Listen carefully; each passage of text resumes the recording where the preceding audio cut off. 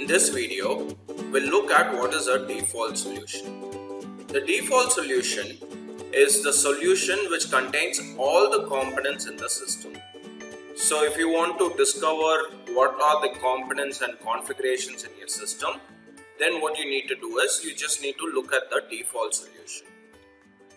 So to access the default solution, click on the gear icon, which is the settings, and click on advanced settings. Click on the down arrow next to settings and then click on customizations and click on customize the system.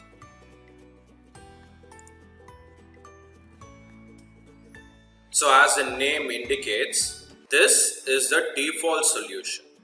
In this, you will have all the different types of components in your organization. Your entities, option set, client extensions, web resources, processes, etc. So if you want to know what are all the components in your CRM organization, then you can just go to the default solution, which is over here, and you can take a look at it. So if we want to make any changes, like for example, if we want to add a new entity or a new field to an entity or add a workflow, etc. Okay, then it is recommended not to use the default solution to do it. That is, it is not recommended to go to the default solution, which is over here, and then doing it. That is by clicking on new over here and adding an entity or make any of the changes which you need to do. Okay, the reason is it will be very difficult to locate or identify the customizations which you have made if you use the default solution to make the changes.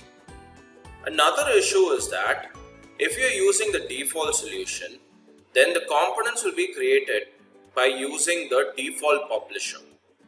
We will be covering the concept of publisher later, but the important thing to note is that if you are using the default solution, the default publisher will be assigned to it.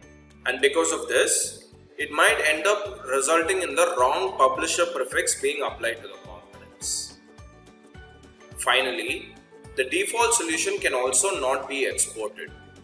So if we want to export the customizations which we performed to another environment, then, and if you make it in the default solution, then what you need to do is you need to manually create a custom solution to export it, because the default solution cannot be exported from one environment to the other. So as I mentioned, we need to use custom solutions to make your customizations, and that is what we'll be covering in the next video. We'll be talking about custom solutions.